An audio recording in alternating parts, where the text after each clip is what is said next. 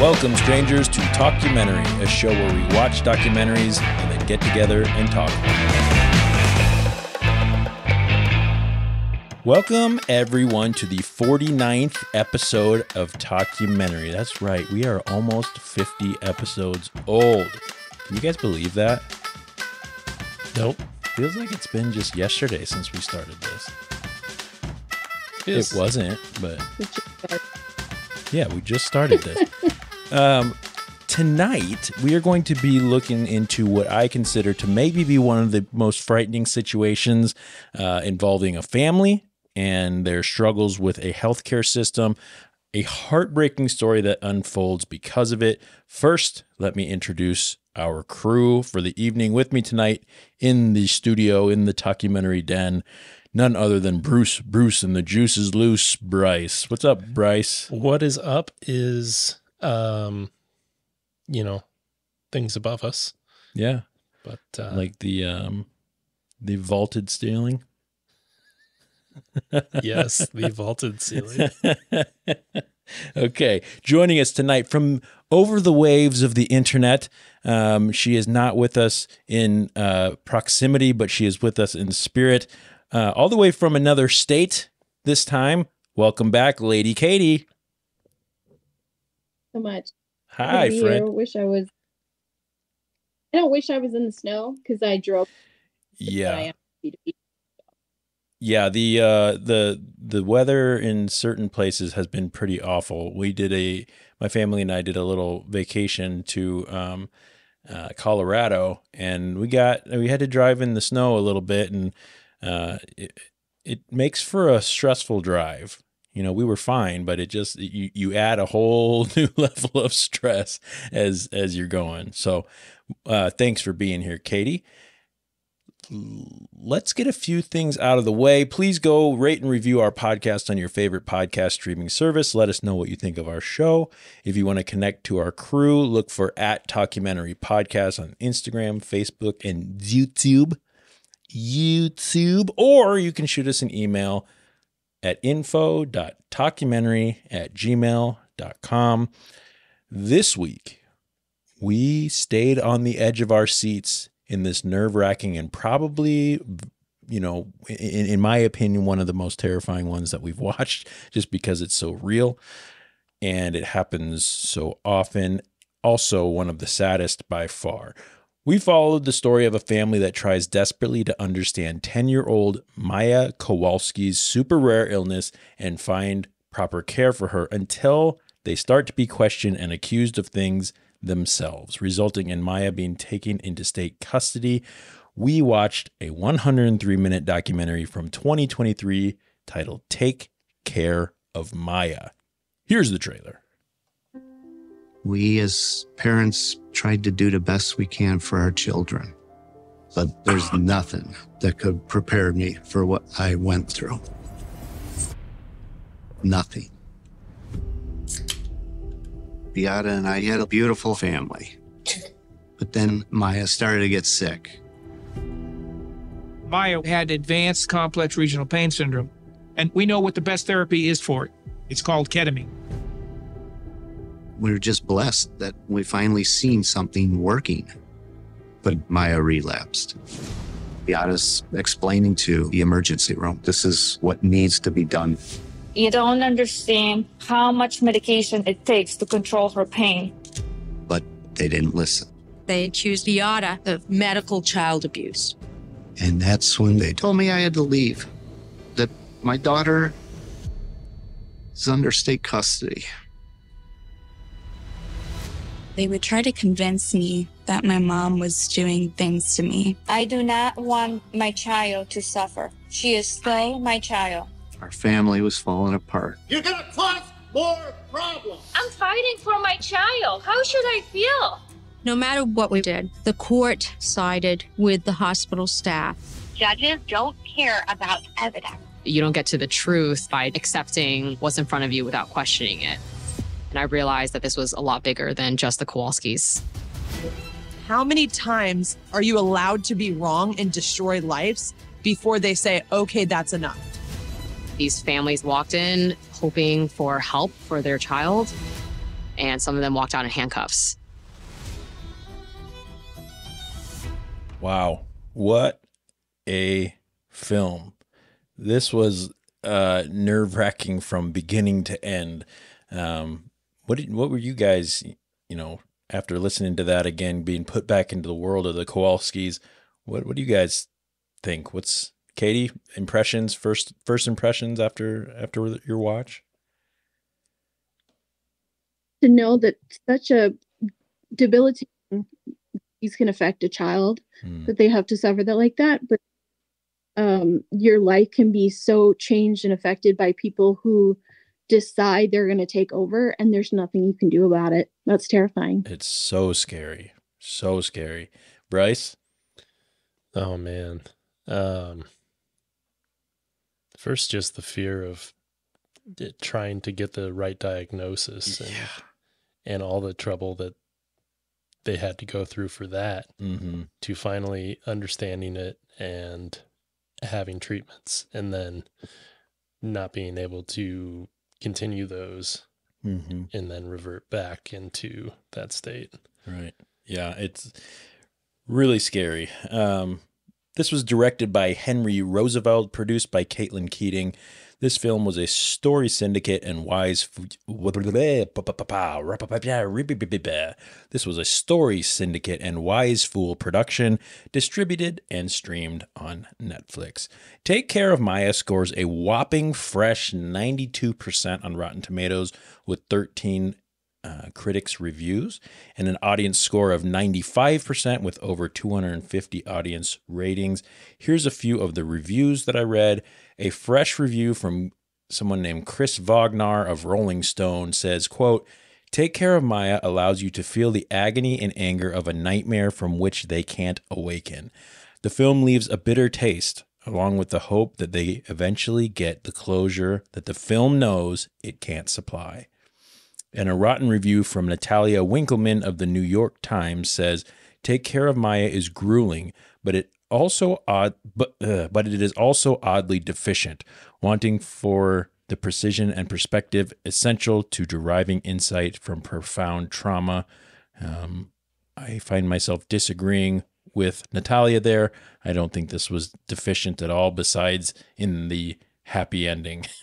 I would have loved that, but life does not always give you a happy ending, which unfortunately that's what some documentaries are here to show us, unfortunately.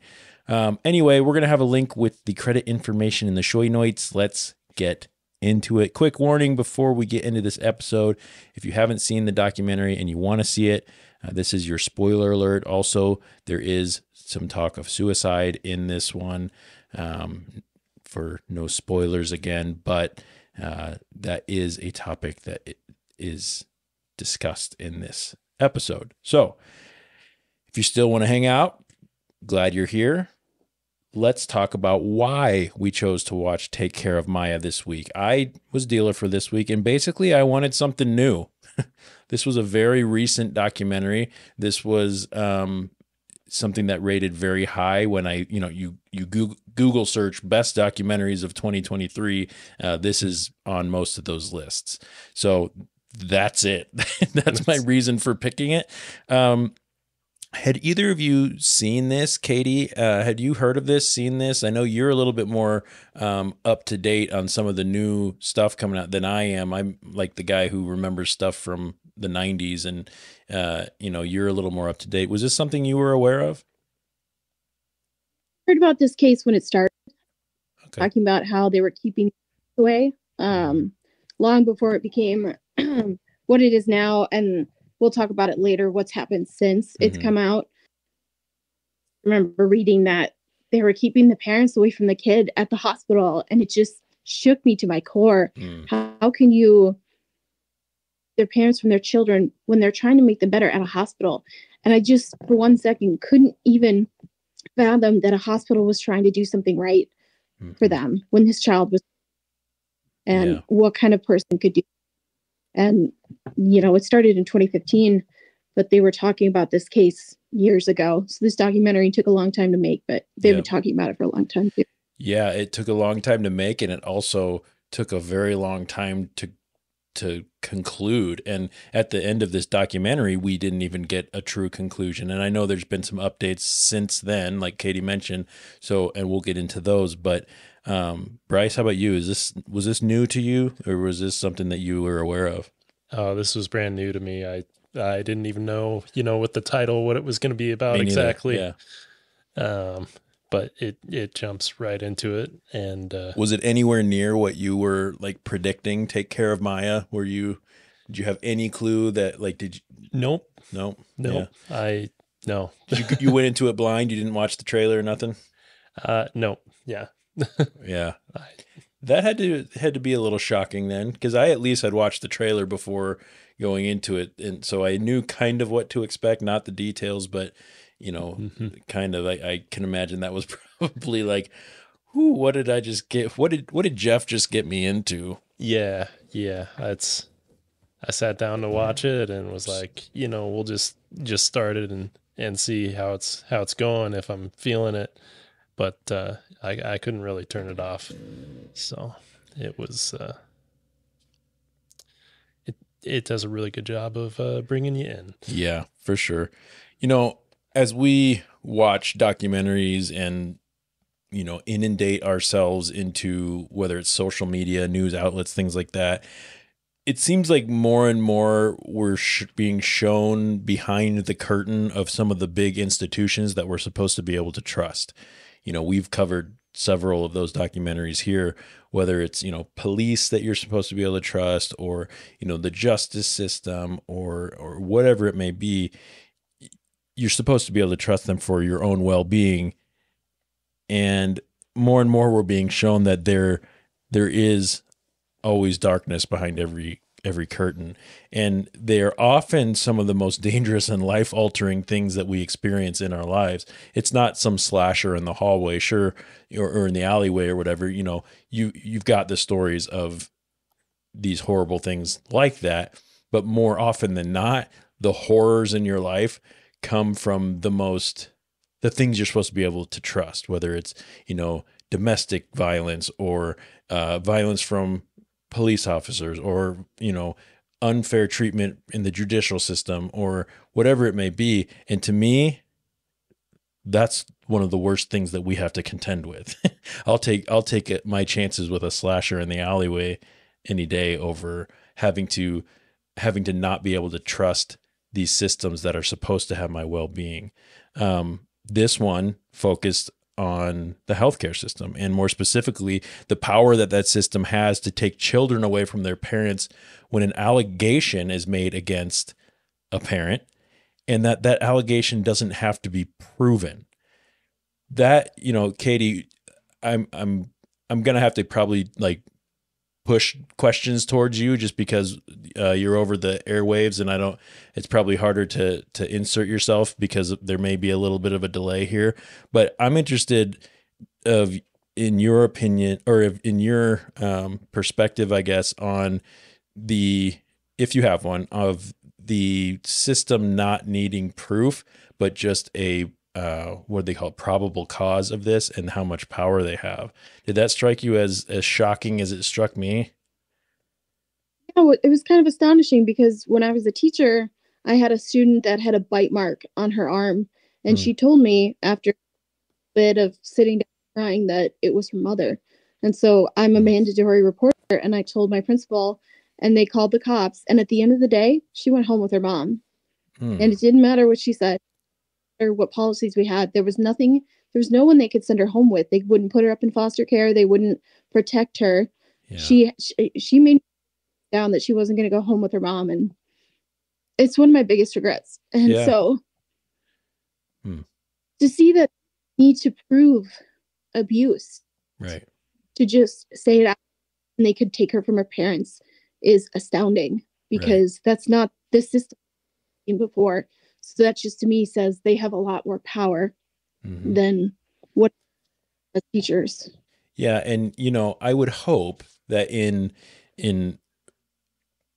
the creation of giving this sort of authority to these systems and to these people and these doctors, the hope is that you can get that child to safety without having to cut through a bunch of red tape. I assume that that's why it's there, right? Because if Maya in this story was truly an abused young lady, then you wouldn't want to have to go through a bunch of red tape to keep her safe from her parents that are abusing her, right? But good Lord, there's got to be some better checks and balances than this, because in the story, which we're getting into, there was proof that they weren't doing anything wrong, and that proof was ignored. And it was more of it was another, just like what was the one we Dream Killer, the one that I did with my sister, the episode we did where they went to such great lengths to protect their original decision and protect their reputation, that it damaged a family beyond repair. And to me, that's very, very sad. So our documentary starts out with audio clips of people talking about how their lives had been ruined by the system. We hear about how some people would rather be shot than have their children take away, which, if you're a parent, you can understand that. And then we roll right into the Kowalski family. Lovely memories from the beginning of the family. Beata, a Polish immigrant whose tenacity and never give up attitude allowed her a lot of success in her life. And when she met Jack Kowalski, they fell in love, started trying to have children, and eventually, after some failed attempts, they had little Maya. And a few years later, they had a son named Kyle. Beata was a nurse. Jack was a retired firefighter, and they are doing pretty good. Things are going pretty good for the Kowalski family. So, Brice, talk to me about the beginning of this film. You went into this film without knowing what was coming, with the exception of those clips at the beginning when they said, I don't want my kids taken from me. And then we roll into the Kowalski family, the happy, normal, everyday family from Florida, and, immigrant mom, firefighter dad, pretty good thing. Yeah. How were you feeling at that point? Oh, I felt great for a while. Yeah. Because they set the stage really well. They introduce all the family members, and they talk about, they had to try to have Maya. Right. But they didn't have to try when they had Kyle. It's just he just came whoops. Yep, there he was. Yep. But I would imagine like me, you probably heard the stuff at the beginning and you knew that this wasn't going to stay sunshine and rainbows. Right. And so you've got, there's something so ominous about seeing the beginning parts of a show where you're going, oh, I just want it to stay happy like this, because I know it's not going to. Katie, were you feeling that too? Like in a horror movie, when the family's all happy to a new house and everything's going great, and then slowly. Your audio cut out just a little bit. You said slowly what happens? Like in a horror movie. Yeah. When the family moves into a house and everything's happy, somebody's got a job and the kids are great. And then slowly you watch it all fall apart as some ghost comes out of the wall. Yeah. We knew something bad was going to happen here, and it sure did. I just wanted to live in that happy moment of this montage of family photos. Hey, can we go back to that and stay there for a while? Yeah. In 2015, though, Maya started to get sick. She starts having a lot of pain all over her body, in her arms, legs, feet. She can't move very efficiently. Her legs start to turn in. She's having a lot of congestion, breathing problems, respiratory infections, headaches, blurred vision, warm skin. Brice and Katy, neither of you are parents yet, but what do you think would be your first reaction if this sort of thing starts happening to your kid? Without having seen this documentary, Katy, what do you do if your little cat that's back there? What if Cat gets sick, or if you are a parent someday? Katy's been through a lot, and so if my kid's instinct is to go get help and find out what's wrong, and you would listen to whatever the doctor said, because obviously they know more than you. Right. So if your doctor's sick in this, then you do it. Right. Brice, I mean, that's your knee-jerk reaction, right? Call medical. Yeah, I mean, I don't know how to fix my car, so I take it to a mechanic. Right. Like, if it's a child, then yeah, definitely take it to a professional Yeah. doctor. Right. Yeah. They did the same thing. They start taking her to doctors. They say, and doctors all over the place, they're going, because no one seemed to have any idea. It wasn't like they were getting answers they just didn't like. Right. They weren't getting any answers. Mm-hmm. They were going, my child's in pain, and we're getting throwing their hands up. I don't know. And, Beata, being the nurse that she is and understanding how a lot of this works, she starts documenting everything. She's, taking audio recordings. She's writing things down. She's taking video, which later in this story proves to be a very good thing. And after searching and searching and searching, they finally come across a doctor, Dr. Anthony Kirkpatrick, who without hesitation says he knows what she's suffering from. And that is a condition known as CRPS, or complex regional pain syndrome. Had either of you ever heard of CRPS? Nope. No, me neither. Here's a little clip about what CRPS is. When I first saw the Kowalskis in September 2015, it was obvious what the problem was with Maya. It was clear and simple: CRPS, complex regional pain syndrome. This videotape has been prepared in consultation with Dr. Anthony Kirkpatrick. What is complex regional pain syndrome? The best way to think about it is the way it evolves. Let's say you have an injury. You know that probably in a week or two, the pain's going to go down, the swelling's going to go down, the redness and all that's going to go down. But what happens in these patients with CRPS is that it actually intensifies over that period of time.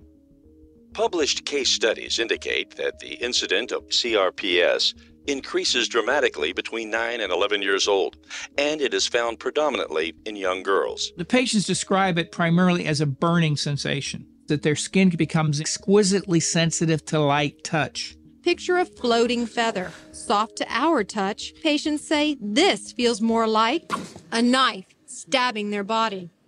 The syndrome was first described over 100 years ago, but it was only recognized in modern medicine in the 1990s. Still, many don't know the problem exists, and many of those suffering were told the problem was psychological and imagined. After my initial evaluation for Maya, it was clear to me that because of the magnitude of her symptoms, the lesions, this burning sensation in her legs, and the pain throughout her entire body, that Maya had advanced CRPS that we had to right away get aggressive with and get under control.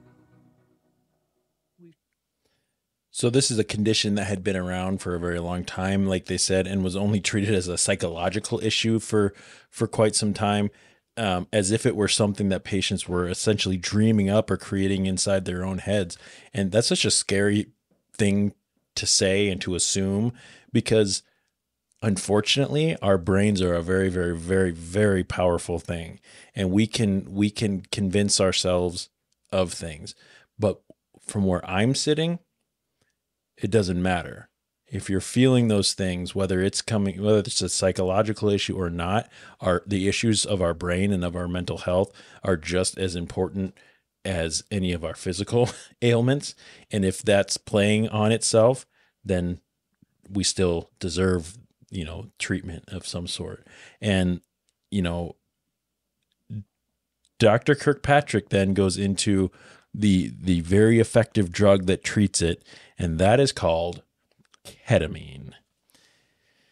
Ketamine. So that's right. Cat tranquilizer, cat Valium, Jet K, Kit Kat, Purple, Special K, Special La Coke, Super Acid, Super K, Vitamin K, ketamine. Those are the street names for it if you guys aren't hip enough. I'm not, but now you are. If anyone says, I need some Jet K, you can be like, well, go talk to my veterinarian, because, it's often used and abused recreationally because of it causes hallucinations. It causes you to feel disconnected, not being in control, as well as a state of being calm and relaxed, and a relief from pain. correction, it's not a relief from pain, but from what I read about it, it's more of a detachment from your pain. So when you stop caring as much about being in pain. Katie, were you saying something? There's a little bit of a delay on our audio, so. I was just going to add that when the doctor says, oh, it could be psychological, that's a very common thing that I know women are used to hearing when they talk about pain. It's probably just in your head. You're probably just doing it to yourself. Yeah. And I think that's unique. They would start with that with a 9 to 11-year-old. This pain is in your head. She doesn't know how to do that. She doesn't understand how that works. This pain is very real to her. And even if it was somehow connected to a psychological disorder in her head, her pain is still. Right. Yeah. Yeah. And I completely agree. And regardless of whether that's your assumption or not, you treat it, you know? Yeah. Good. And I mean, the lesions and the legs turning in, like that's not in your head. That's physical. Yeah. It's coming from somewhere. Yeah. I didn't fake this lesion. I didn't fake my legs turning in. I didn't, yeah. What, anyway, ketamine, though, is truly a medical drug. It's not just a recreational thing. And if used properly, can help many things, CPRS being one of those things. Kirkpatrick basically says that ketamine stimulates the brain, resets everything, increases circulation and breathing and blood pressure, all things that Maya very much needed. And they tried her at a low dose, as you would, and that wasn't helping. So they decide she needs a medically induced ketamine coma. A 5 to 6 day coma procedure that basically amps up her body on ketamine. And then when she wakes up, the hope is that she feels a lot better because her body is completely and totally reset. It's almost, I took it as like when your computer's acting up and you can't figure out why, you turn it off and then turn it back on. That's essentially what it felt like. And, however, it's an experimental treatment and it's only available in Mexico. Okay. This is where my red flags as a parent would start going off. I feel like if I was told you got to go to Mexico for this experimental ketamine coma, I might be more hesitant than what it seemed like the Kowalskis were. Katie, thoughts on that?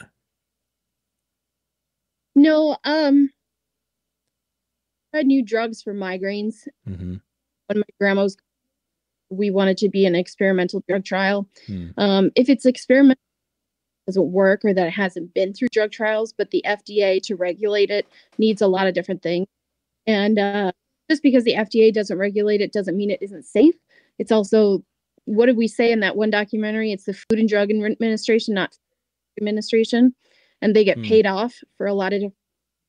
So I guess if it's not approved, if it's still in those stages and a doctor told me that it would work, I would trust that doctor. I mean, I would do my own research, obviously, like this family has done, but I would be okay going to Mexico to get a treatment that could help my daughter.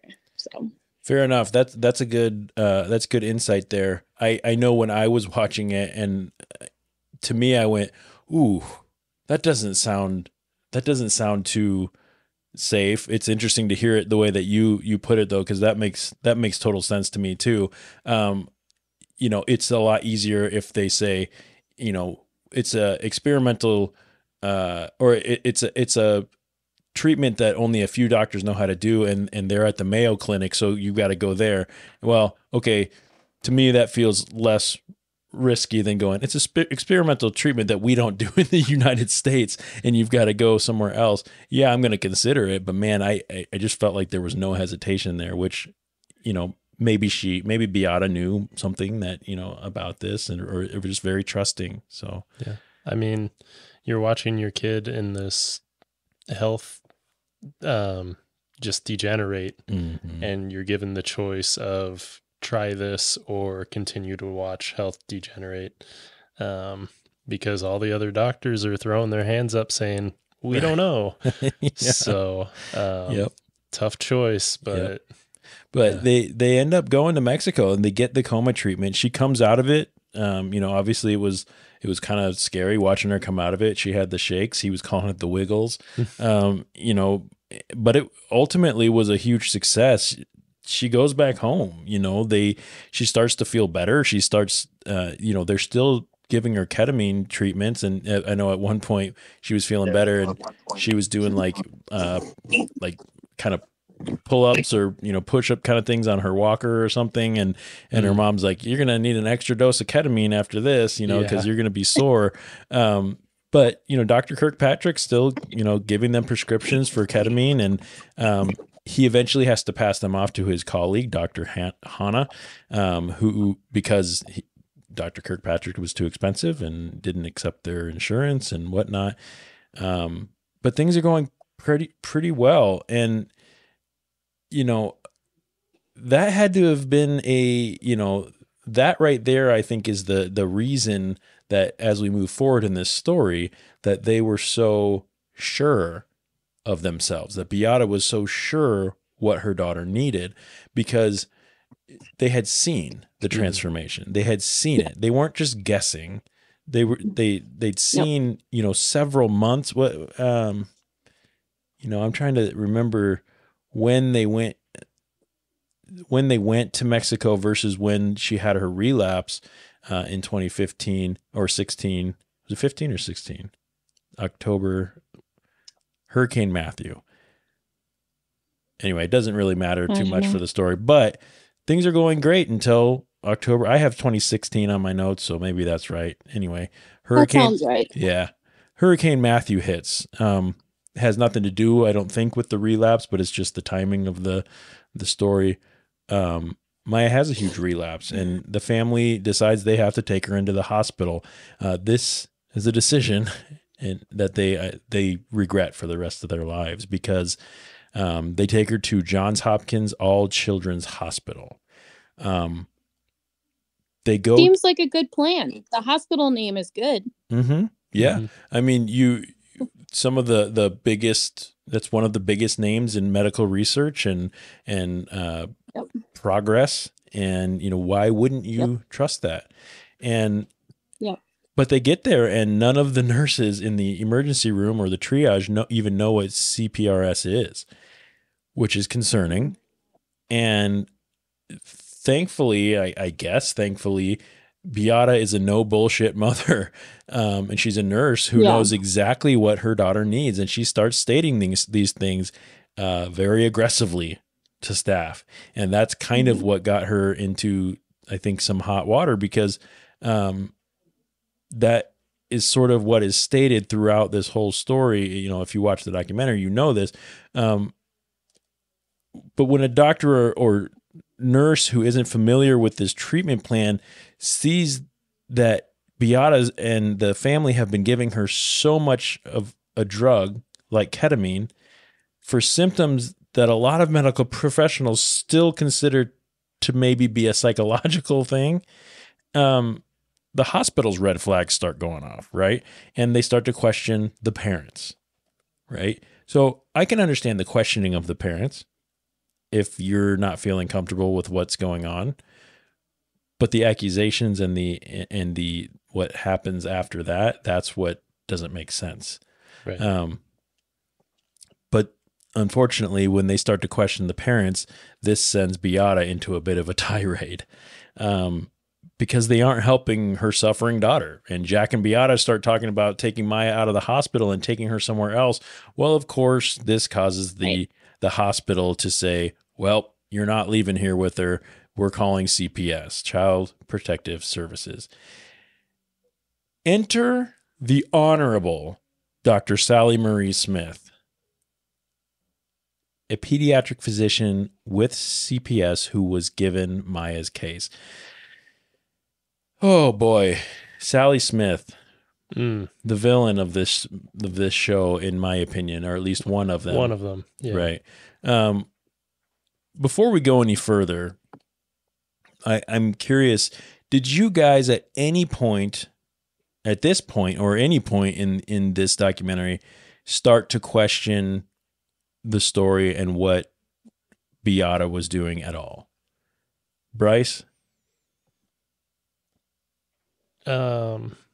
Question the story as far as... Did you have any doubt about like whether Dr. Kirkpatrick was kind of a quack and that mom was way too quick with ketamine or giving her too much? Or did you think that like we were maybe being thought to believe mom was doing right, but we were going to turn into like mom was actually doing something really not cool? Gotcha. Yeah.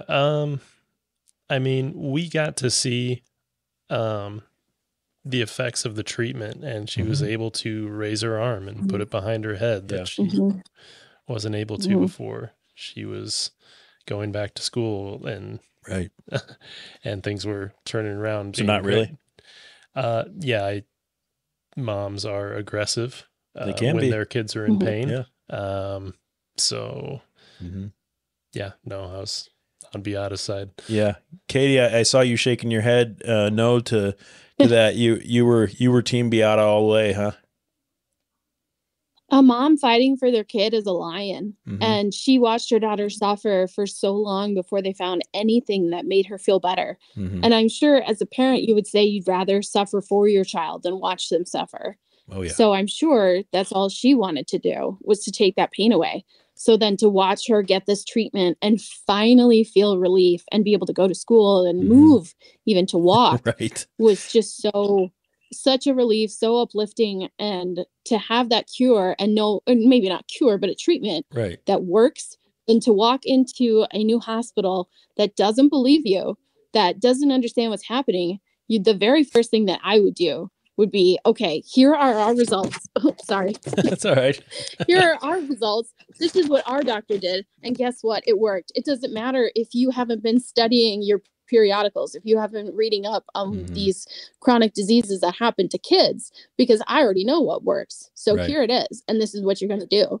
And she's going to do everything she needs to take care of her kid. And the first person that walks in her way and says no is going to get run over. So for sure. Yeah.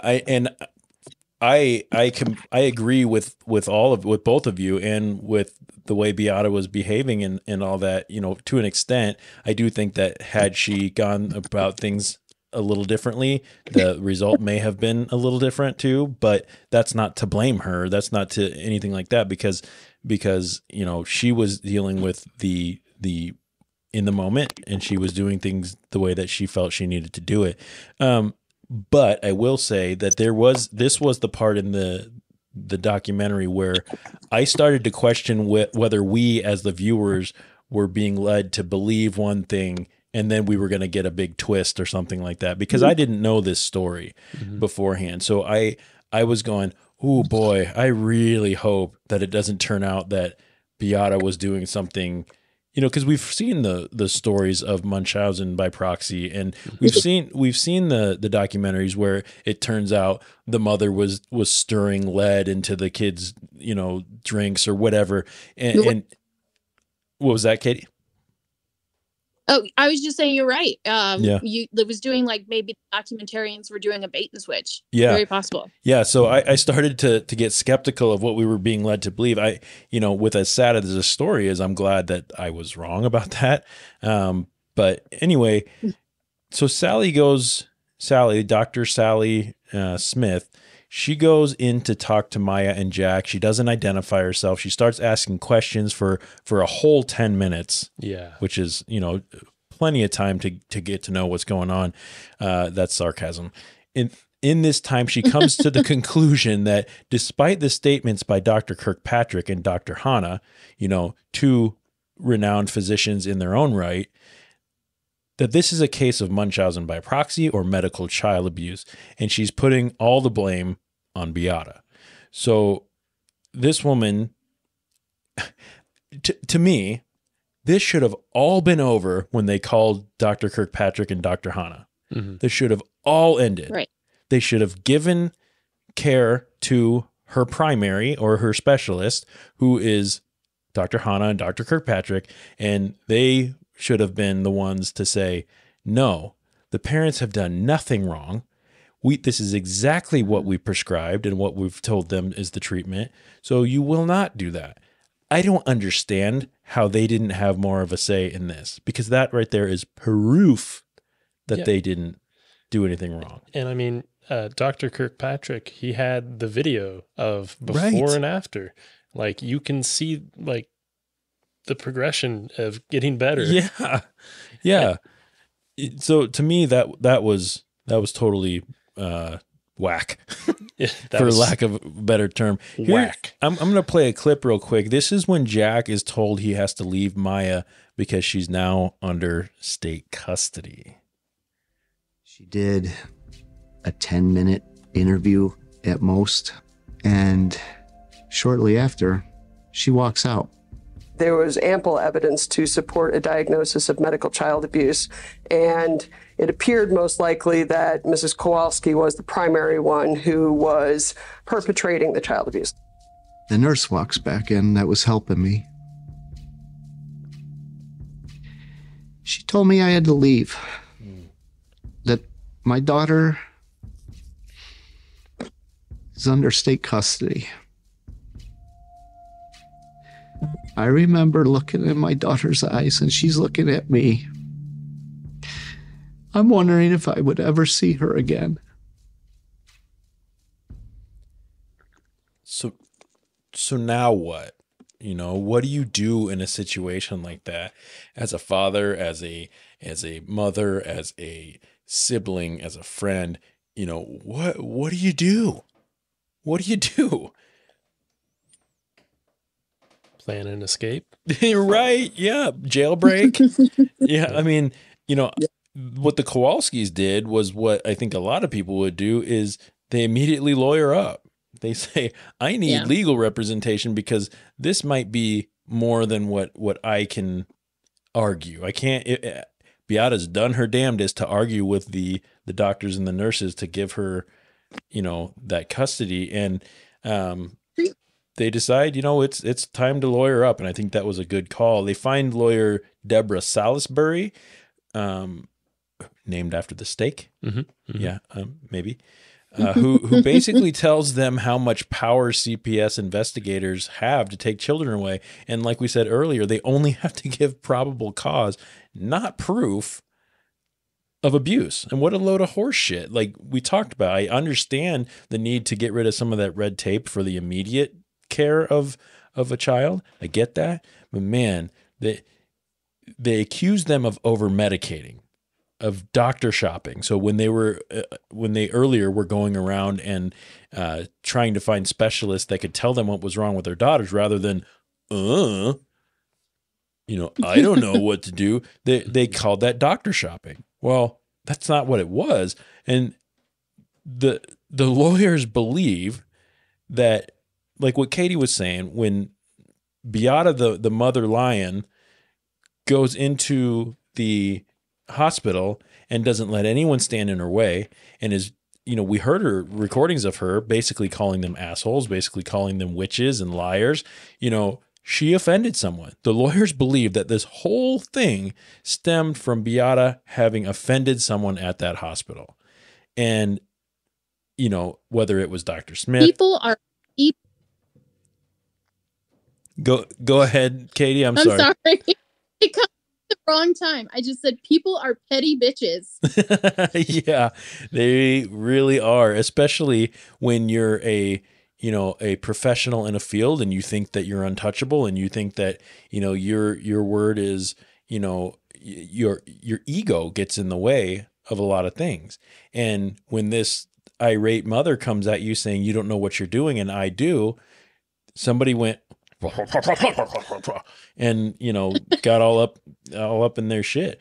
And again, this all continues even though Dr. Kirkpatrick gave a statement to Dr. Smith saying they aren't doing anything wrong. This was prescribed to Maya. Sally Marie Smith sounds like a real bitch. I think she might be. I think she might be. I'm not a big fan of Sally Smith. At least not from what I can tell from. I think the world would agree. Yeah, I think they would. I think they would agree.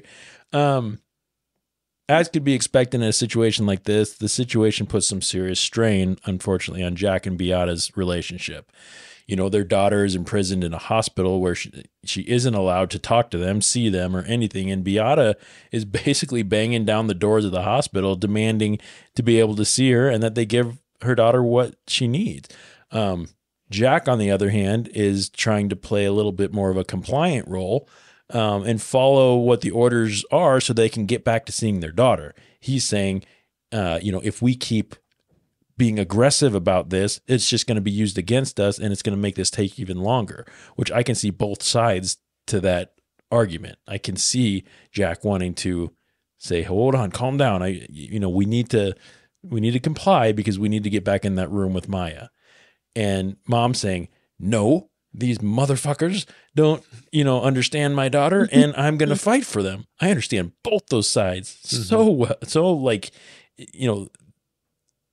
I get it on both sides, but it does cause a rift between a man and his wife, I'm sure, or a woman and her husband, however you want to phrase that. Anyway, Beata's calling the nurses witches, liars, assholes, and even their attorneys are telling her to calm down because it's just hurting their case the more irate she gets. This all leads to a shelter hearing, which is basically when a judge will decide where the child goes for the time being. And the judge ends up giving a no contact order between Beata and Maya, which this is when Beata falls out in the court hearing. She completely passes out and hits her head on the ground. And, a really sad part to listen to. But Beata, being Beata, still fights. I really like her name, by the way. Yeah. Beata is such a good name, and it's like very easy to say, and it sounds so like powerful. I like the name Beata. It's a good name. Yeah. Okay, good. I'm glad I'm not the only one who thinks that. We listen. So a really cool part of this documentary is that we get a lot of audio clips that Beata had recorded. So it's not just, being told the story of the conversations that happened. You're hearing the actual conversations, which to me is everything. I love hearing the actual conversations or seeing the actual footage. The child parent advocacy people are telling Beata to stop trying to prove that the hospital did wrong. At this point, the courts don't care. It's already happened. Whatever happened has happened. The courts only care at this point about making sure that if they give that child back to Beata and Jack, that they're not going to end up regretting that because the parent goes off and kills the kid or something like that, because that looks bad on the system, right? So whether or not the hospital did something wrong at this point, they're saying it doesn't matter, because what you have to do now is prove that you're not, you have to try to prove that you're not a risk to that child, right? And you getting all up in arms now, trying to get into that hospital room, it's showing that you might not be a stable person for her to be with. And Beata says, I understand, but I'm going to keep being aggressive because my child's in there not getting the care she needs. Mm-hmm. God, what an awful place to be in. Being told that what you're fighting for and all that, you need to stop fighting so hard because it's making you look bad. Like, I don't give a shit if I look bad. I want my daughter back. I want her to get the care. Even if I don't get my daughter back, I want her getting the care she needs. Even if I don't get to see her right now, this isn't about me. This is about Maya getting the care she needs, and what are we feeling at this point, Katie? Like when Beata just keeps getting told, you can't be in there. You're not going to see your daughter. You can't be involved in her care. And when you do talk to her, you can't talk about anything. You're going to have Kathy Beatty listening in and, mom, roll it back, mom. Stop calling me mom. I'm not your mom. Yeah, that was a really annoying part. Ugh. Katie? Was this the hearing when the judge said, where she asked if she could have a daughter and the judge said no? Not quite yet. This was the first hearing when they were deciding where they were going to where they gave the no contact order between Beata and Maya. This was like their first time in front of a judge. I think if you have a vicious animal that is trying to get somewhere and you put it in a cage it's not going to stop being vicious. It's just going to start frothing at the mouth and keep chewing at the bars until it dies. And that's essentially, yeah, you know, that's a good way to, you know, not good. That's a accurate way to compare. Yeah. Because that is exactly what ends up, happening. You know, during all of this, we're getting like some testimony from other things and like text messages. I don't know if these were real text messages that they were showing. We're led to believe that they are, right? Yeah. And all it said was, you know, between a doctor and Dr. Smith, or between doctor number 1 and doctor number 2, you know, there's these text messages that they're showing, which was a really cool way to keep a documentary interesting, to show images like that throughout. I thought that was well done. But they're basically showing that these doctors at the hospital don't fully believe that Maya's actually sick, that her mother's a whack job, and that Maya being in their care is making her better. They're claiming that they see Maya using her feet, you know, when nobody's looking, kind of deal. They say that a 10-year-old can't keep up a charade 24/7, you know, and they had cameras on her the whole time. They start saying that she's moving around better, gaining weight, and weaning off medicines and everything. And Maya and Jack are claiming she's not getting better. They're saying some days are better than others, sure, but that's nothing new. This is just me, you know, dealing with my pain better and worse on different days depending on the day. And you know, tomorrow I might not be able to move at all, or whatever it may be. And they're not really looking for evidence. They have a theory and they're looking for proof to support that theory. It's confirmation bias. Absolutely. So they're not really doing anything helpful. Right. Because if they were to for any minute start believing that what Maya and Beata and Jack are saying is true, then they made a big fuck up. And right. So you're one, like you said, confirmation bias, where, you know, we made this call. We need to look for all the reasons why this was a right call. And, you know, rather than trying to. So we hear again from Dr. Kirkpatrick, who actually, he writes a letter to Beata, which really doesn't do anything to calm her down, because, you know, it causes her to actually go even harder at this. He writes her this letter telling her, Beata, you are absolutely correct to be fighting this. He says the diagnosis of a, quote, fictitious disorder is a way for the hospital to conceal their incompetence. He tells her that this will lead to a prolonged and unbearably painful death for Maya. You know, you get a letter like that from your doctor, the only doctor who's ever really helped Maya, who says it is fucked up what that hospital is doing to your family and to Maya, and she will die, and she will die painfully if she doesn't get out of there and get the treatment she needs. Oh boy, how do you handle a letter like that? You know, like that. I don't know how you do. Yeah, what can you even do with that information? I mean, I guarantee you that if Beata had found out a way to, you know, like ninja sneak into the hospital and sneak her daughter out of there and take her to Mexico and hide for the rest of their lives, that she would have done it.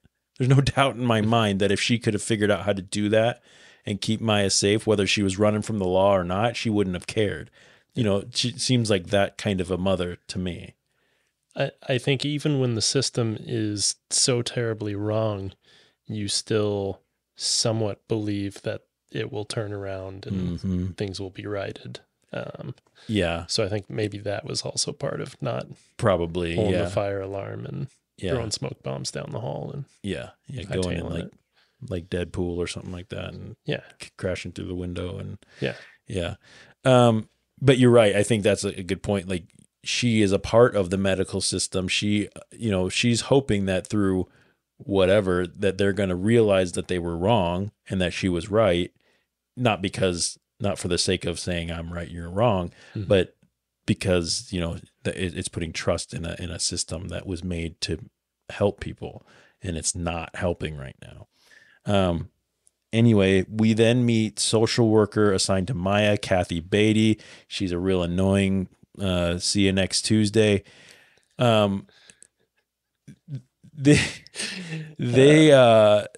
They find out that they just do a simple Google search of her, and they find out that she was arrested for child abuse at one point in her life. Did you read the little letter that was on the screen? You should not be allowed to work with children after that. How are you a child social worker that's been arrested for child abuse? Only because the case got dropped. So, yeah, see this. Oh, I was going to say, you have to be fingerprinted by the FBI and the police department when you become a teacher. Yeah. See, but Maya claims that Kathy Beatty was telling her things like, you're going to be in foster homes, and your mother was going to a mental institution, and I'm going to end up adopting you. Yeah. She was the worst. Probably, you've got villains in this story, right? Mm-hmm.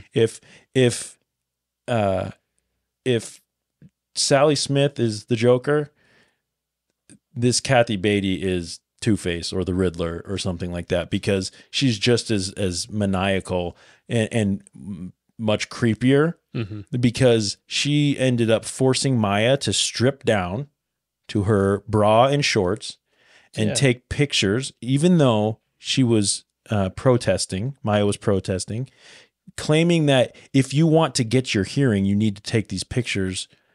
And yeah, if you want to go to the hearing. Right. Yeah. And she admits to never having gotten permission to take these pictures.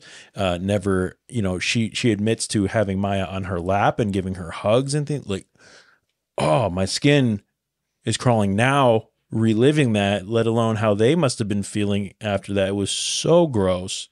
And, the fact that after all of this, no one ever really had to pay any consequences besides some money to this family because of this. I mean, Nobody went to jail. You should be in prison. Yeah. That is wrong. That is wrong on so many levels. So Maya's still in the hospital. Well, go ahead. Let's take a side chain for a second and think about all the kids that are in foster care that they're trying to reunite with their families. And these kids get killed by their parents. They get pulled out for possible child abuse, and then they end up back in the same home with their parents. And we hear about these kids that get killed by their parents, babies that are killed by their parents, and they get pulled out for possible child abuse when the teacher reports it, but it doesn't matter, and they get put back in the house. So what is the difference here between kids at home with their parents and now a hospital? Is it just the power that the hospital has? Is that the big difference? Oh, God. That could be. Yeah, that's everything's jacked up. I hate it so much. Yeah. Yeah. Maya's in this hospital and time is passing. Christmas, birthdays, other family things are happening. She's praying to go home. Her mom's telling her to be strong and they'll be together again soon. And at this point in the documentary, we hadn't heard anything besides recordings and videos from Beata. Well, that doesn't bode well. I'm expecting at some point to hear from her in an orange jumpsuit or something like that, like she got put in prison or something. I didn't know what had happened in this story. But we're about to find out why we hadn't heard from her. There's a court hearing to try to allow Maya to go back to her parents' custody, and it is denied. And at this point, the attorney asks, would it be all right for Maya to at least give her mother a hug? And the judge very coldly says, not at this time. It's not okay. This is the decision that very possibly was a straw that broke the proverbial camel's back. Because soon after this, Jack and his son Kyle attend a birthday party to which Beata stayed home, claiming she had a headache. Shortly after getting home, they find her in the garage. She had hanged herself. The judge denied her that hug and it killed her. It's such a sad, heavy part of this documentary. Watching Jack struggle with how his relationship with Beata had been, his part in these investigations, his guilt, and ultimately, how do I tell my daughter that her mother, that she never got to say goodbye to in the hospital, because when they found out the mom wasn't at the hospital, her mom ended her own life. And in a lot of ways, they believe that this was because Beata felt that the only way that Maya's ever going to be released is if I'm not in the picture anymore. She had convinced herself in one way or another that it would be in Maya's best interest if I was no longer this problem. God, how sad is that?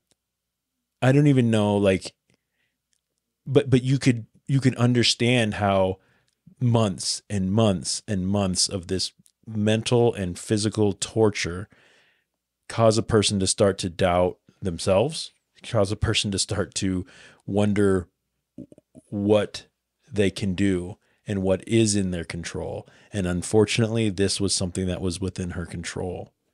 And the hospital staff are calling her and telling her she is the problem. Right. She's been told she's been the problem since the very beginning, and she carries that with her while she tries to save her kid, and she can't. And you're right. I think that added up to her thinking for a very long time that the only thing she could do to save her daughter was not be around anymore. Right. And that's just hard. It's so heartbreaking. And, Beata left a few emails before she went. And first she sends an email to Judge Hayworth. This is the judge that denied her the simple hug. She says, "Your heart is made out of iceberg. By taking the side of ACH and DCF, you have destroyed my family, my marriage. You have put us in bankruptcy, and you still denied me to see my daughter in court today. Further, you let them continue to destroy her even more, slowly each day. My daughter will never be who she was before October 13th, 2016. I hope you will take responsibility for, quote, my daughter's physical deconditioning, worsening of her CRPS, and eventually lead to her slow, painful death." She quoted Dr. Kirkpatrick, saying that you, Judge Hayworth, are responsible for what Dr. Kirkpatrick says is inevitable.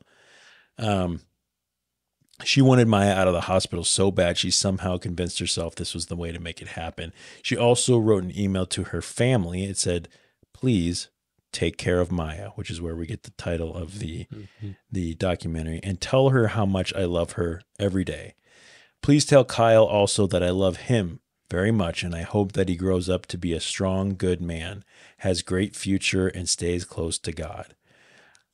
I'm sorry, but I no longer can take the pain of being away from Maya and being treated like a criminal. I cannot watch my daughter suffer in pain and keep getting worse. It's been 3 months today of Maya not being home. I love you all. Beata."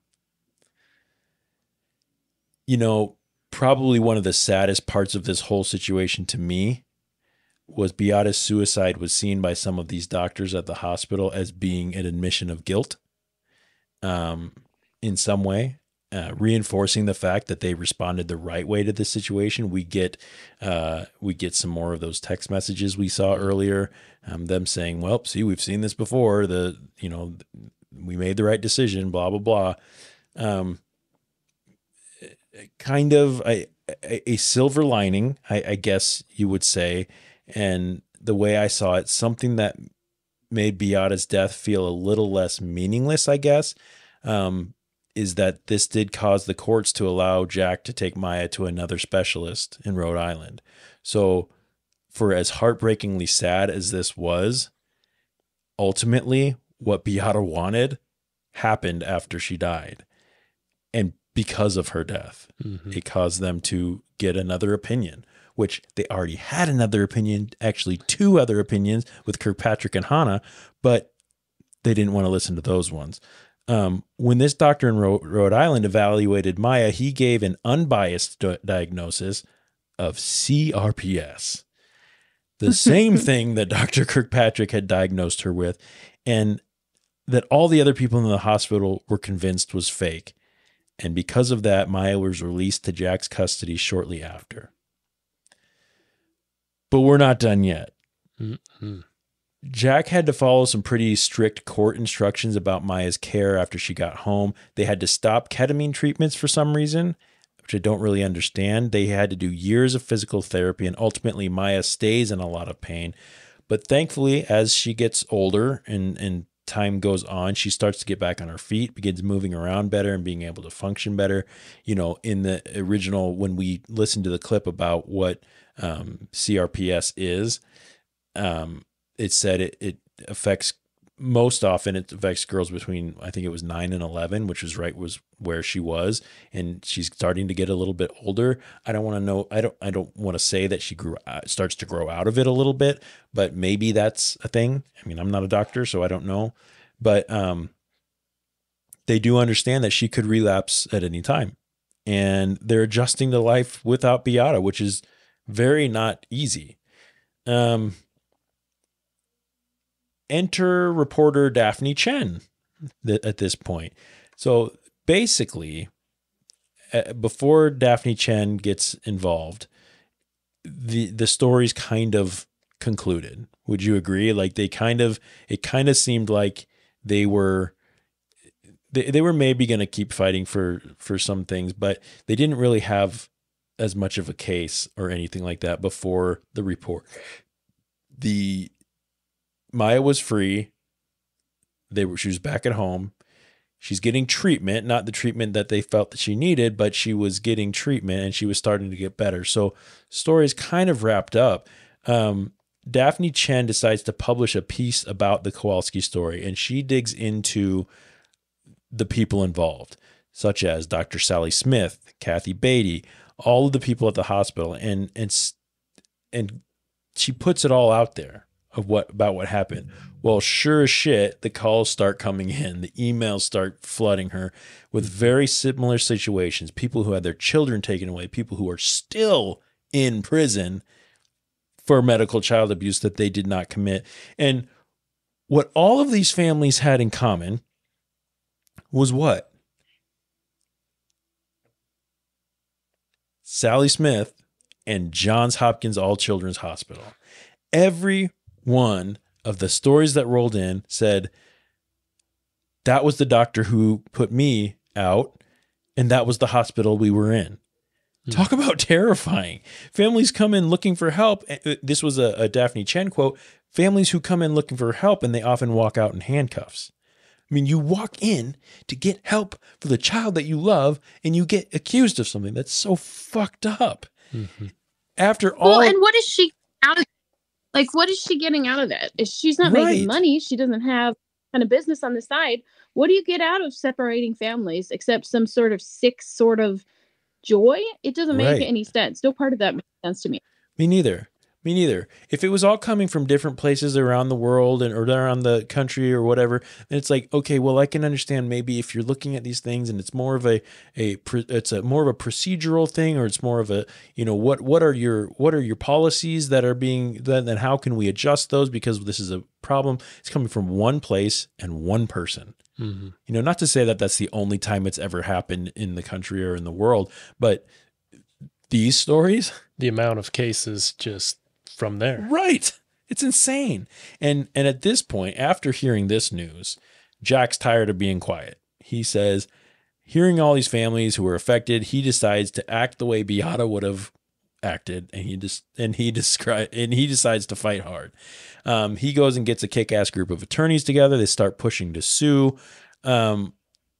This is where all that documentation that Beata was taking came in real handy, because they had the true story from beginning to end, timelined out for them, and no one can really challenge it because they already had every bit of information there, right?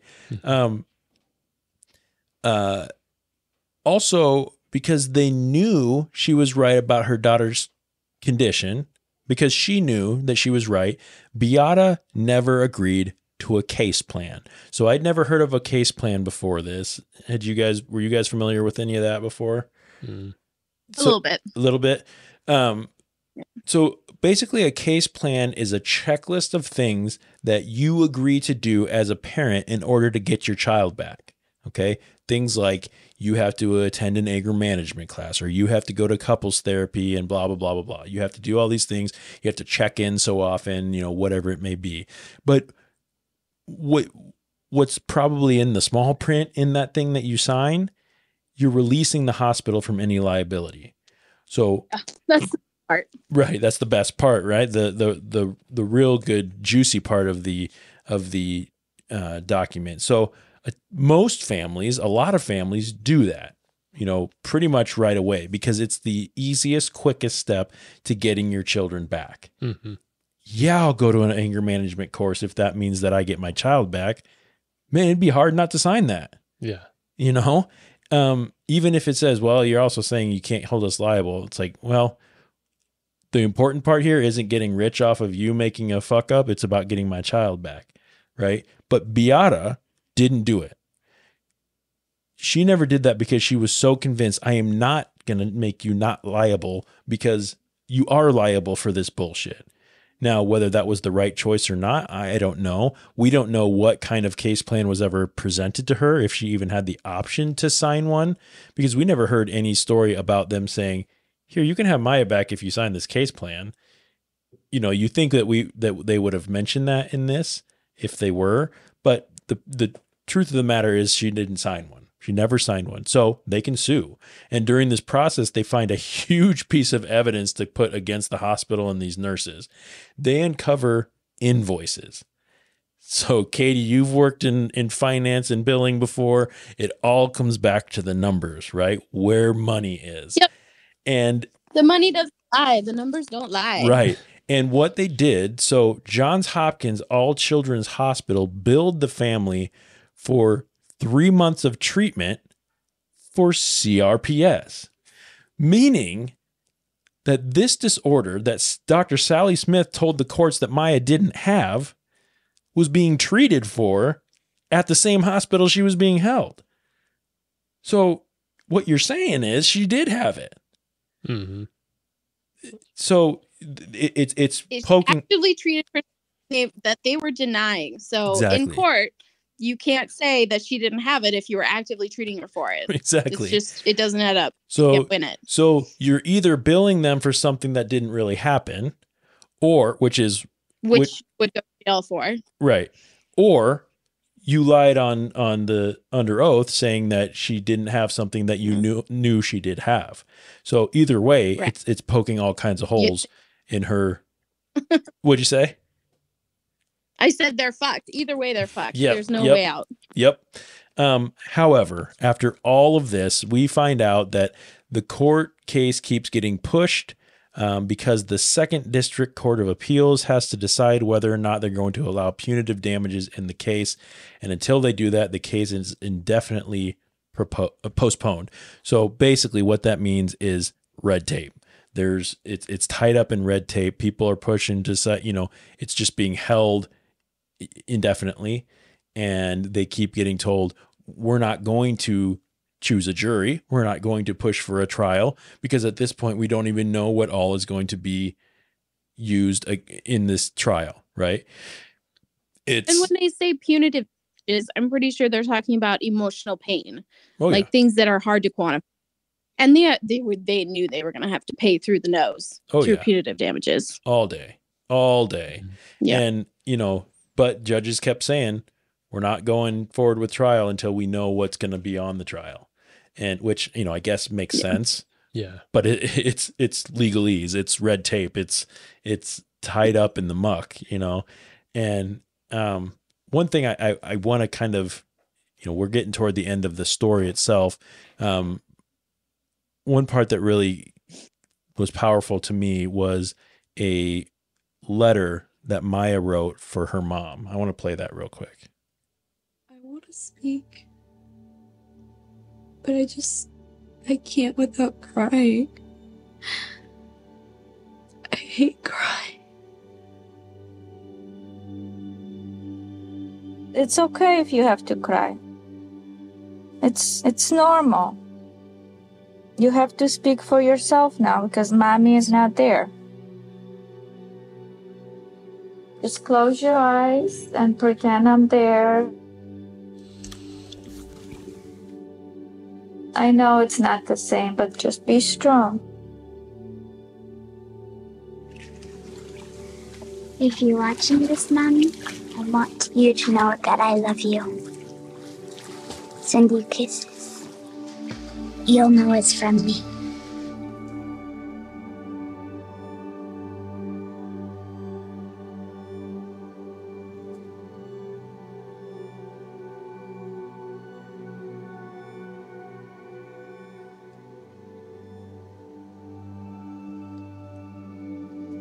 Dear Mom,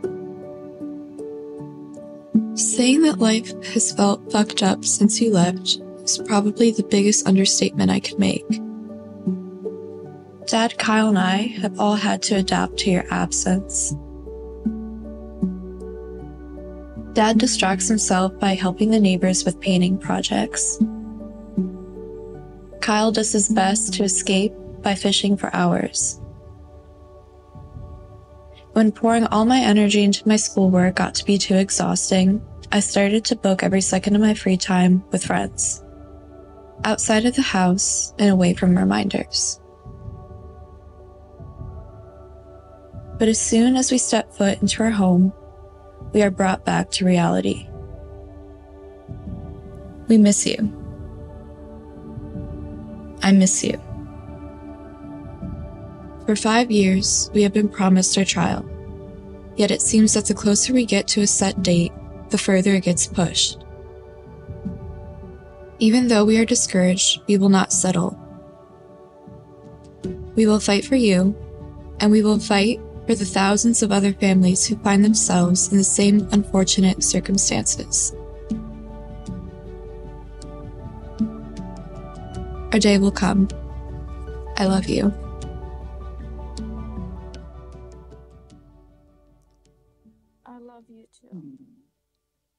So I thought it was really cool, the filmmakers taking audio from Beata through all of the phone calls and things like that and putting it into the final kind of scene of Maya talking to her mom. When Maya says, I want to talk, but I can't talk without crying, and I hate crying. She's cried out. You know, we didn't talk about it much, but when she freaks out during her deposition, saying, "How dare you ask me why I don't like hospitals and doctors? Mm-hmm. You did this to me. Your system did this to me." You know, and you know she's tired of crying, and they splice her mom's voice in, saying it's okay to cry. God, pull on my heartstrings already, because you know, right? Katie's over there, a ball of tears already. You know, but it's kind of where, you know, we get a little bit of information toward the end, but it's kind of where we leave off with them saying, we're going to keep fighting, Mom. You know, we're going to do what you would do, and the best that we can. You know, we get an update at the end. The Second District Court of Appeals has decided to approve the Kowalskis' request to pursue punitive damages against the hospital, and the court date is set to September 11th, 2023. At the time of the court date, it will have been 2,530 days since Maya entered the hospital and the last time she saw her mother. It should also be noted that in December of 2021, Dr. Sally Shithead and she settled her portion of the lawsuit with the Kowalskis for $2.5 million and declined to interview on this documentary. Smith never faced any formal professional consequences for what happened with the Kowalski family. However, she did retire in the summer of 2023. According to the cut and did have her license revoked for some reason? Say that again. She did not have her medical license revoked. Nope. According to the Cut and Women's Health magazine, an attorney for John Hopkins says that, quote, Dr. Smith is a very competent, very professional, and very valued member of our medical staff. She is an independent pediatrician who is on our staff as a consultant and an admitting physician. But in the same breath, he reiterates that Smith has never been an official employee of Johns Hopkins All Children's Hospital. No, she was able to retire, kind of go off the grid. She paid $2.5 million in a settlement to the Kowalski family, and that's it. Since this documentary was released before the court date, our show happens after the court date, and I went ahead and I looked up what happened, and a jury found the hospital guilty of false imprisonment and battery of Maya, as well as fraudulent billing of her father, Jack, which I'm assuming is the charges for the CRPS. Yeah. Yeah, that's got to be an easy decision there. Oh, yeah. And inflicting emotional distress on her mother, Beata, which led to her death. They were awarded $261 million, which doesn't bring your mom back, but I am glad that had to have hurt. They had to have felt that. I wish it had been more, of course, but at least it wasn't like, here's $100,000, go do your thing. It's like, this is, a significant amount of money because you went through a significant amount of, maybe there's people out there, maybe you guys disagree with that. How do you guys feel about that, that verdict and that sentencing? No amount of money is going to bring her mom back. Yep. Or that time that she was locked up there for no reason. Right. So, if anything. Yeah. Katie, what are your thoughts on that decision? Same as Brice. These insurance companies prop up these hospitals with billions of dollars. Yep. So I don't think 261 was nearly enough. They should have gotten close to $1 billion for imprisoning a child. And at least the jury determined that the abuse and emotional damage done to her mother was done by the hospital and led to her suicide. That's a big admission of guilt to get in. But based on all the money the hospital has, it probably didn't even make a dent. Yeah, you're right. I think they just had to cause pain because of the pain that they cause, and nothing's really going to make that better. But I remember watching the clip of Maya and her brother looking at the jurors, and they each stood up and said guilty, and that was pretty emotional for them. And I'm just going to get emotional again. Yeah, but they did what they could, and they got what they could, and they got the hospital to admit guilt, and that's a really big deal, and it'll be a high precedent as people move forward, and especially in that town for other families that were treated that way. They're likely to get more money because based on that precedence. The thing that disappoints me the most, like I agree, there's no 100%, there's no amount of money that makes the pain go away. There's no amount of money that, this is not an amount of money that truly hurts an organization like Johns Hopkins, I'm sure. But the thing that probably disappoints me the most out of all of this is that nobody was held accountable. What do you call it? Personally. There, nobody had to truly. I would have very much liked to see somebody go to prison, even if it was just for a little while, a couple years. Even if they said you did your job the best you could, but you really fucked up, so you got to answer for that. You're going to show them that you give a fuck about that. You're going to show other doctors who may be taking their position too lightly and not covering the gray area that Sally Smith admitted to overlooking. And you're going to make people start taking their job a lot more seriously if you're not being so protected in your position that you can fuck up as much and as often as you want and still go get your paycheck the next day. Mm-hmm. To me, that's the most disappointing part. I'm sorry. No. I was just thinking about Scrubs. Not Dr. Kelso, the guy above him, he's like the hospital administrator or something. Yeah. He makes all the top down decisions. So he's responsible for everyone. So who's that at that hospital? Right. That person should be the face of this case and should be the one that should get prison time, or at least some kind of face that they can put on the newspaper and say, this man is responsible for what happened here because he signed all of those invoices and he told every doctor that they could continue to hold Maya against her will, and that this certainly wasn't CRPS, and it doesn't matter what the previous doctor did or diagnosed or what kind of treatments he had. This man signed off on it. Surely there is someone like that at the hospital. Oh yeah. Oh yeah. It's a big hospital. Of course there is. Yep. You know, one interesting thing about the final trial that happened earlier this year, the hospital's attorneys are looking for a retrial after a claim that a member of the jury leaked information about the case to his wife, who then interfered with the trial by posting inside information on social media. So to me, it's a last ditch grab to try to get something, but the result's not going to be any different. You're going to get, you know, even if they granted a retrial, which they won't.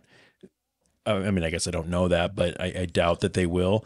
You're still going to have the same trial. You're still going to have the same information. You're just going to have, you just had a juror who didn't do what he was supposed to do. And you're grasping at straws at that point is my opinion. But it's a little something that was interesting anyway. Okay. That's the documentary, folks. Katie, how do you feel after watching that?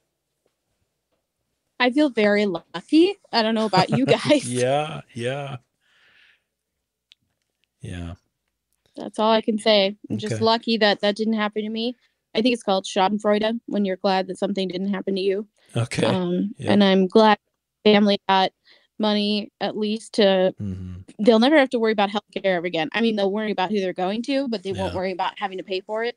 Yep. So that's something, but also hopefully that this has given enough press, at least in that town and that hospital, that more people can come forward with their cases and have them heard and maybe get some justice the same way that that family did. Yep. And I wouldn't be surprised if we start seeing, you know, Maya as a maybe a face for this sort of situation and become an advocate for those sort of things, or her dad, Jack, or brother, or something like that, you know. Brice, how about you? How are you feeling after the credits roll, or while they're rolling? Oh man, big sad. Yep.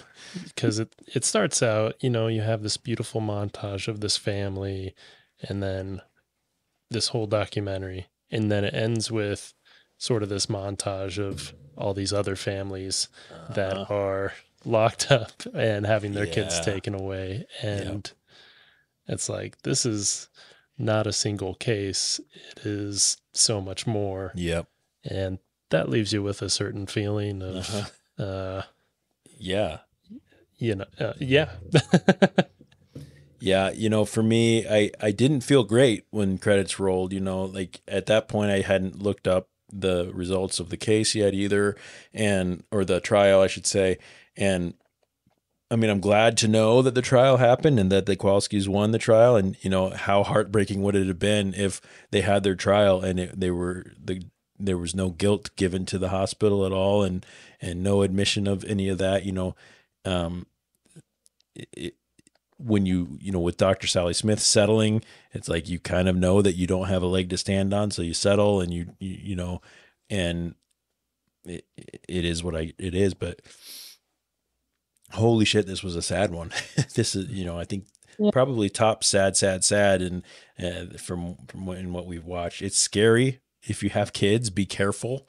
You know, if you are a kid, be careful. You know, it's just so many things that in the world that we have to be cautious of, and it's disheartening, and it's tiresome, and it's, you know, it's scary. So, should we rate the thing? Let's rate it. Let's rate this thing. Finally, we've come to the time where we need to rate this documentary with an official documentary rating. Each crew member scores the documentary on a scale of 1 to 10 items, with 1 being as bad as Dr. Sally Smith and 10 being as great as a news article that cracks open the truth about the monsters in our systems. The item that is used for scoring changes each week depending on the content of the documentary that we watched. This week, we will be using ketamine doses as our rating item. So let's start with Katy. Katy, how many ketamine doses do you give Take Care of Maya? I give 8 ketamine doses. 8 ketamine doses. So despite all of the sad subject matter, you thought this was a very good documentary worth 8. This is probably one of the best that we've ever watched, if not the best. I don't know if this is the highest rating that I've given, but yeah. I mean, not only do we have the emotional factor, but there's also just very good reporting. And we're so lucky that they were so good at documenting. Beata was so good at documenting everything that was happening that we were able to follow it so closely and to watch it unfold after her death when they could take it to court and say, guess what? We've got you. We have everything. And then find out that the invoices all said CRPS. It was just, it was justice. It felt like justice, at least in some way. Yep. I agree. Thanks, Katy. Brice, how many ketamine doses, sir? I too am giving it 8 ketamine doses. 8 whole shots of ketamine. Yep. Tell me why. I learned a lot.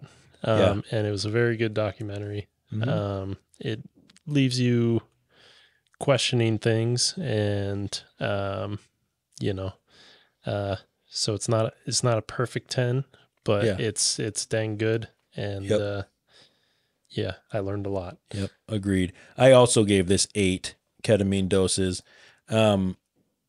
Similar to you guys, in order to get a 10, I have to walk away feeling pretty good, feeling pretty empowered, feeling pretty inspired. It's hard for me to want to give something that leaves me feeling so sad a 10 or a 9, just because, I don't love that we have to watch a documentary about this because it's a thing. But in the world of documenting what's happening and telling us in a compelling way of what some of the dangers are in our systems, I mean, documentaries are the vehicle that can do that in a way that keeps us interested, keeps us engaged. And this one did all of those things. It told a good story. Was it biased? Yeah, it was.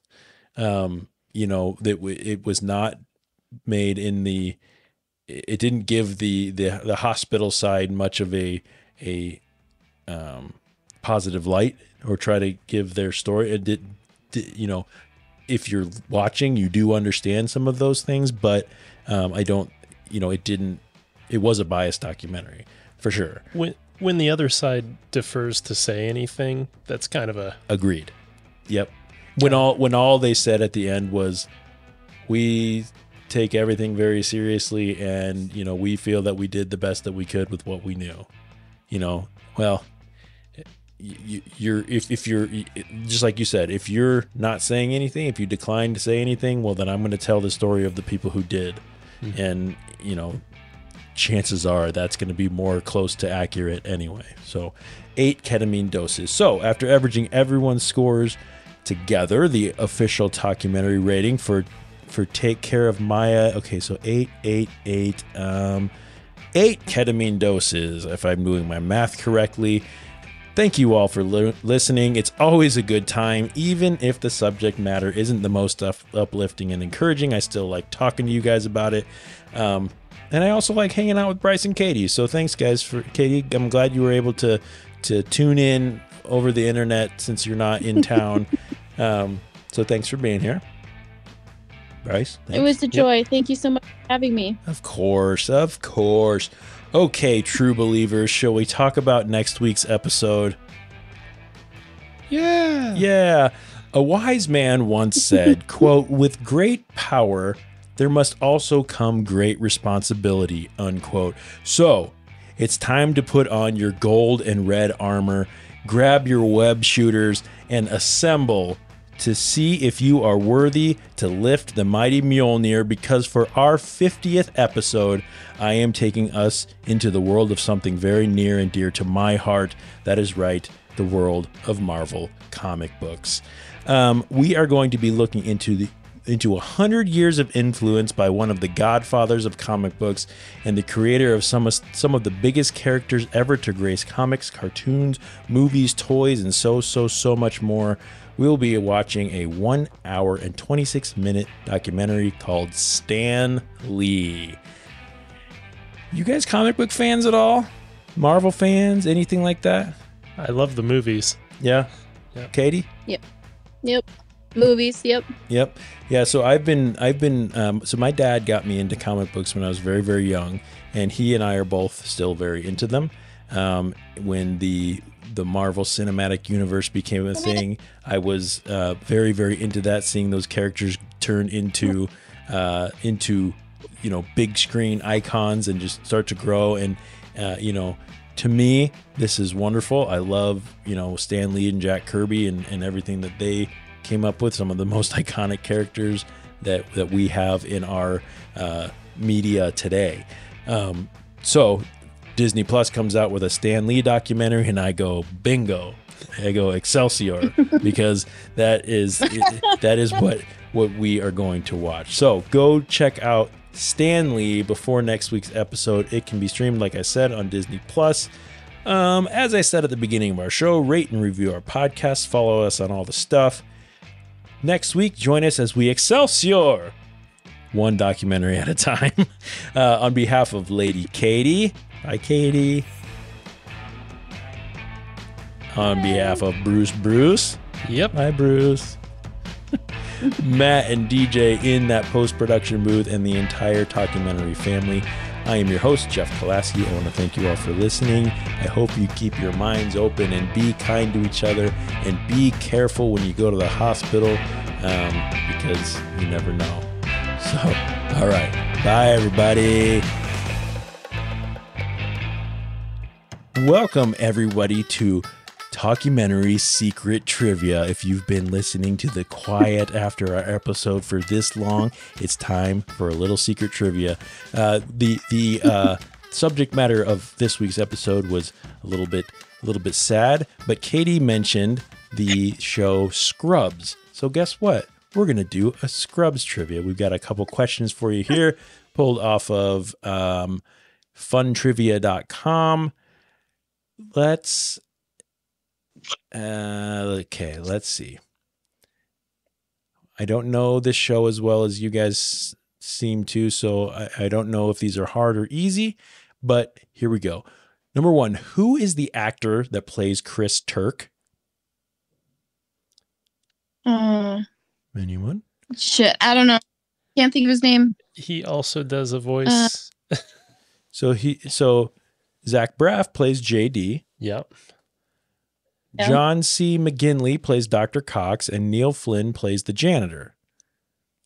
Chris Turk is played by... Last chance. He was also in Clueless. Donald Faison. Oh my God, we saw that name for so many years. God, Donald. Okay, let's see. It was just a phase on.